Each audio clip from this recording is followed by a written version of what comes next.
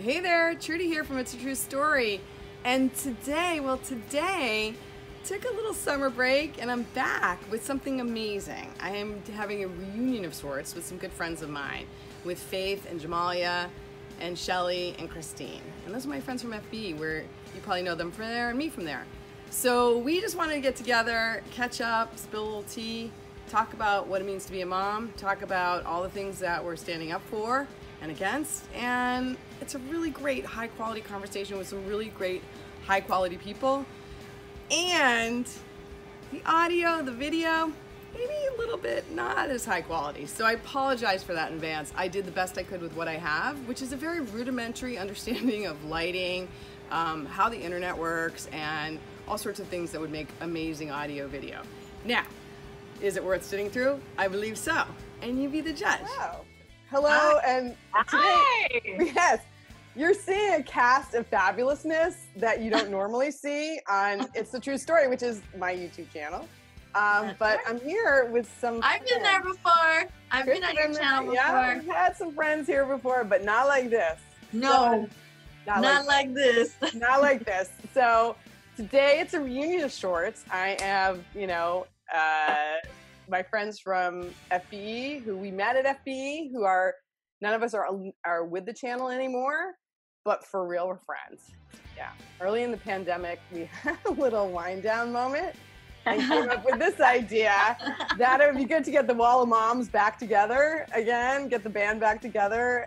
We got Shelly, we got Faith, we got Jay, we got Chris, and we got me, Trudy. I thought it would be a great idea to catch people up. What happened, where we've been. I started with FB on Adults React 5 years ago, like literally 5 years ago this summer. And it brought so many great things, like these ladies, especially, among other things. And then it didn't. And then it brought just a situation that, with racism and sexism and stuff that just weren't aligned with my core values. And so, that's one of the beautiful things about React, right? They ask you to speak your mind, and so that's what we always do. So exciting to still be speaking my mind. Exciting to hear these ladies speak their mind. So that's what we're here to do today. Are we all part of the OG cast? Did we all start 5 years ago? Yeah. Shelly, when did you start? I was slightly after that, though. Well, yeah, when we no, it was probably 2015, 2016. Yeah, because I keep getting all like the memories like on Instagram and Snapchat, and there was all this stuff coming up, and I'm like, the first time I filmed was on Father's Day 5 years ago. Wow. Oh, wow. So that just happened. Wow. It takes a minute for them to air it. That was the first time I filmed. We're like, you should do this. You should get into this. So I did. And then, in the same vein, it turned into something I couldn't support. It's just not who I was raised to be, who I raised my kids to be, who I raise all the extra kids I have to be. Right. And I get, okay, we apologize for that, but that's not good enough for me. I started from the jump, excited, happy. Jay was one of the OGs. I was the OG, so I was like starting from the beginning, the first adult one, feeling excited, happy. I remember getting the contract, and they're like, people will recognize you in the streets. And I'm like, don't try to play no, me. they Ain't won't. nobody gonna recognize me from your show. And actually, people really was like, you're Jamela, you're mama from adult. And I'm like, really? I know. I still trip out today. It's so cool. Yeah. How about you, Faith? So I started after the trademark thing. It was May after the trademark thing. I was interviewing right before the trademark situation happened. And so once that cleared up, I think it was like a 2 or 3 month thing. I think I actually started on May 2nd. I think that was my first one. I think it was the Prince episode. I think that I'm so jealous. I wanted to be in that. Damn it. And I just had all the way up until I've actually had a really, really good time, and had fun going into the office. I always, just kind of, it was it wasn't necessarily a highlight, but it was definitely a change of pace for me and was enjoyable. And like Shelly, my kid, Asia, she helped me she filled out the application for me. I had no idea what it was before I started, and I really didn't have a connection to what, you know, FBE was. I just know that it was in front of the camera, it was my opinion, and that it seemed like a lot of fun. I think the beautiful thing is that for me, when my friends' kids recognized me, like, is that Auntie Jay? Right. On React? And I'm like, what the hell? This shit is really serious. I want to make a point about being recognized. I never was recognized until later on, maybe in the last, I would say, year, maybe year and a half. Whenever we went to the fan thing, you know, they're recognized. But I was actually very grateful, thankful that I didn't get a lot of that, and I don't know if it's because you know, I changed a lot from the beginning to now, like just my look changed. Not for sure about that, or I don't know what it was, but I just never. And it could be also I'm a very, you know, sometimes, you know, on camera you can be, you know, your personality and who you are. Like I absolutely who I am, what you see on camera. Out a lot with a lot of people, like Jay knows, like you know, Trudy, you know, like I don't go out with a lot of people. I just don't, you know what I mean? Yeah. You know what I mean? So I'm very private in that sense of, you know, in that sense. I don't know what it was, but I just thought everybody was talking about that though. Everybody was like, you know, just recognize it and this and this. I was like, oh, okay, well. Yeah. Right. On that note, I mean, this is so. I mean, we're making an assumption that everyone knows what happened. Basically, what happened is that we're on this YouTube channel. It has 21 million subscribers. We're known as the moms. We're the parents. We're this and that. We're outspoken. All of us usually speak up for like what we think is the right thing, what we think is going to be best for kids, because we all have kids, and that's what we think about, right? We come from being a mom. Yeah. We come from being a mom, and so what happened was that there was, you know. The big thing that happened was there was a Black Lives Matter video, which I think both Jay and Faith were in, right? And one of our castmates, Kennedy, young girl, and the biggest thing for me, and I think I'm gonna guess you guys agree, was that after she filmed that video, she appealed to the company and said, "Look, I've had some problems in the past. I had a stalker. Shit was real, and what are you gonna do to protect me?" And she heard crickets. And nothing. And in the midst of, I mean, all of this. And then more things came to light about a history of blackface, other inappropriate things. Like so much came out that I know, you know, me personally, like they paid me money to share my opinions, which were normally this opinion. Like that ain't okay and I'm not staying.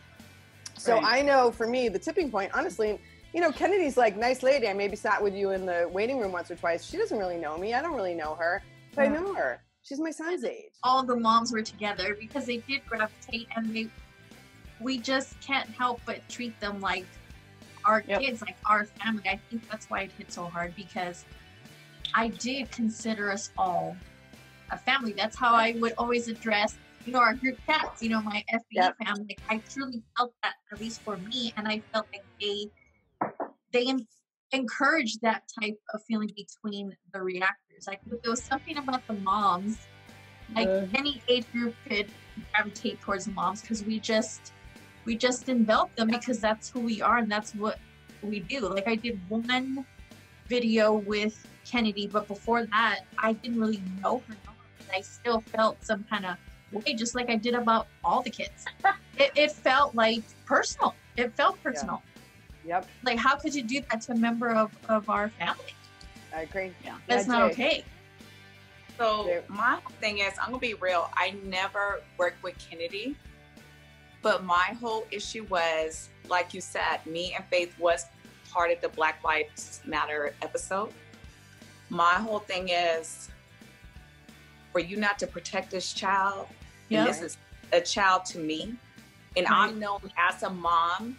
as adults react, it was a wrap. Yeah. As soon as I got word at 12 p.m.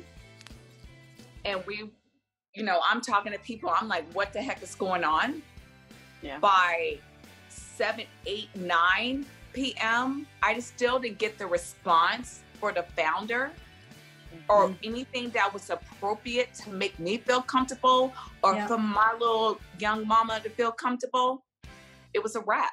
But even though it hit social media on Wednesday, it was after Kennedy had posted her statement and so forth. She had reached out to them the day before or 2 days before that Tuesday to get a response.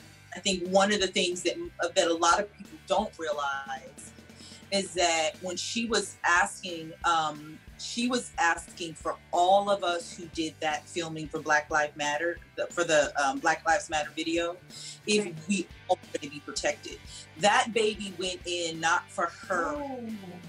She trying to get there for all of us. And so the fact of the matter is, she had been through what she had been through before, and so she was following up to say, how are you going to protect us all? So she didn't even go in there. It wasn't even about necessarily just protecting her. Sometimes I feel like people will talk at the Black Lives Matter thing, the whole situation, like we are actually people. We're not objects. You talk at the Black Lives Matter like this is some poster kind of thing that you're looking at, and I'm actually a person. Jay is actually we all did that video, and when I found this out, I felt like I got kicked in the teeth. I felt like I got punched in the gut. I felt used, and it wasn't because more than anything than Kennedy is experiencing. I'm finding this out. Okay, the blackface. This is the thing. The blackface alone should be enough for in my opinion, any person to be like, I'm done in general. Just that alone. You had an opportunity for all this time to set it right, and you didn't. Yep. And don't get me wrong, it is not, there's so many people that make up, FBE, the staff behind, because, I'm sure we'll talk about that a little bit more like the people that were hired and that left before, the staff, the different things. But it all starts from the top. I can't express that enough. When they came at me with the Black Lives Matters episode, I was honored that the fact they asked me, and I was grateful. I felt love. I was like, I'm about to tell my son's story. I'm about to tell a legacy, the shit that I went through. My son, do you know how many comments I got after that they were like, dang, your son got to make a copy of his license plate and insurance? Yeah. For the simple fact, and just like, it just hurts my feelings. Like, I wanted to tell my story. That's I cannot believe I felt like adult Black mom. Right. That's how I felt. When I had people like, dang, you're my mom. You're this. Yep. Mom. Yep. Mom. I wish you my mom. That was my feeling, and I was so happy for it. That switch off of the honor of actually being asked to be doing the video was awesome. Yes. Back in the days, like, who doesn't do that? Yeah. Explain yourself. How many times have we had to? Don't get me wrong. People do stuff in the past. People do things in the past, and I'm not even knocking you for that. But acknowledge it. Like, if they would have just come to us like actual family, because who hasn't fucked up? Who hasn't fucked up? Real talk. Real talk, come and say, look. When Lil Mama came out about her situation, it took what, Faith? 8-9 hours? Can't even still family. They sent an email at 10 p.m. 10 p.m. that day. Before they came even out at 12.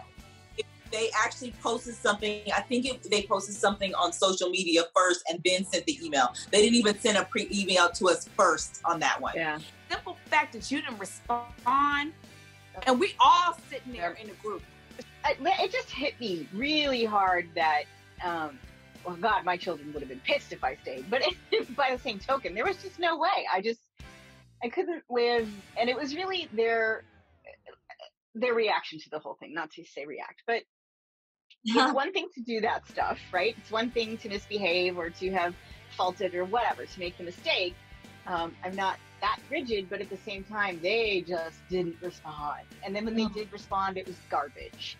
And it was, you know, stuff somebody in our group would find out sort of on the side. It wasn't like public, or whatever they did publicly was stupid, or we'd get emails at midnight that were, you know, I'd wake up the next day and be like, what the fuck is this? But yeah, I mean, like, it just wasn't right. It just wasn't right, and I couldn't do it. And part of what I love about this is the outreach that kids from around the world have done to me, have like reached out and, you know, DMs and everything else. And like, I can't support that. Like, I want to support those kids. I don't want to support this. This is not how I want them to behave. Because we literally are the moms. They view us like their moms. Yeah. We can't stand for any of this. You're the host, and you know this whole thing. Hearing all of us talking about this, how do you feel, Trudy? Like, honestly, like, I know, we talk, but how do you feel? Let everybody know. It's like, what's going on? Yeah, this is your table, girl. Oh, right. My table. I mean, how do I feel? Nauseous, disgusted, sick. And I will tell you, you know, when all this broke, so we're talking about this at 10 o'clock at night, it's like I'm just logging on and I'm seeing all this stuff and I'm seeing all my friends quit. Rapid succession. You know, Jay and Faith and Sergio, and it goes on. And I'm like, what the hell happened? And you know, the next morning I wake up and I'm like, I'm going to make a case because I got that privilege and I'm going to go make it work for me. And I write a letter, a long letter, crickets, no response. And I'm like, oh, okay, interesting. And then more things are coming out on social media. And I reach out to Faith because she's my friend. And we have a conversation and I'm like, I'm still holding on to an idea that I can talk some sense into somebody somewhere. Oh, I know. And that's the mom in us. That's literally the mom in us. Yeah. Right. That's the mom. Like, surely I'm going to talk to them, they'll understand, right? Exactly. Yeah, Trudy. Yes, Trudy. Got it. Yes. Yeah. So when I talked to Faith, she said something to me that was life-changing. Really. I mean, I said, you know, maybe I could just maybe they just need a little guidance. I can hold their hand and make them Faith said, Trudy, I am not holding the hands of a grown-ass man. Or grown-ass people, that's not how it works. Facts. You want to make some change, you make some change. You make some change, you walk away. And I thought, and I still sat for a minute and thought, how am I going to do this? Because it's not fucking about me. Yeah. And I don't want to look performative. But I already know I know where I'm at this. I'm not grown-ass man's mommy, you know, but I am a person that, you know, like, I know the world I want to live in and I want my kids to live in. It ain't this. Boom, I'm done. That's it. Yep. And it wasn't about like teaching a lesson or anything like that, because I'm not here to teach anybody. Right. But we are parents. We are moms. We take care of kids. We do a lot. Yep. And we're trying to make a stand for you guys. And what we did when we left was for a reason. Right. My kids will never look at me and clown me and be like, Mom, you sell out. Hell, exactly. No. Yeah. What I love the fact that Trudy and Shelly handled their business. And it wasn't a fact, and they did it like that. It wasn't game, like you gotta roll with us or you guys did that was right. Us being, you know, part of this Black Lives Matter situation. Yes. How we felt, because that has to be in the forefront. But the tangible of how white privilege or non-people of color can actually help, I think we need allies for sure. What you stand for, what's the right thing to do? Like Jay, you had said something earlier about, you know, I have a whole thing on my idea of what protesting is and what that is. I mean, honestly, sidebar, my people have marched a hell of a lot for a long hell of a time. And so for me, there was something else different that I wanted to do or to be a part. So I was looking and had my ears open to what I could be a part of this movement about. So this coming up was my protest. It was my movement, it being on the right side. We spilled a little tea in this episode. I think we dug it up. But here's the point. Here's your takeaway. Don't mess with the wall of moms. You don't fuck with us. You just don't. Whether you're an ally like Shelly and me, whether you're on the front lines like my friends, my Faith, my Jay, my Chris, you know what? You gotta come from a place of heart and take a freaking stand. And you know what? And then it's not performative, then it's not bullshit, then it's you. Right. If you're a YouTube personality or you're a person who has some notoriety or whatever, like, you know what? That's when you use your power. That's my opinion. That's my opinion. Right. I want to thank everybody who's here right now because we are really family and we are really friends. And we are really, we are women who stand together 150,000%. And when when somebody threatens one of our babies, they threaten all of our babies, period. That's and it's right. all of our babies.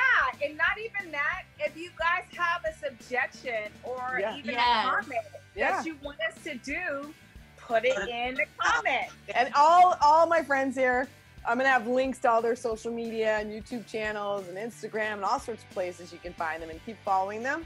I'm also going to include Kennedy's information because that's what we're talking about. So if you hadn't had a chance to watch her videos on YouTube, if you don't follow her on Instagram, give you some insight into what we were talking about if you're not totally clear. Yeah.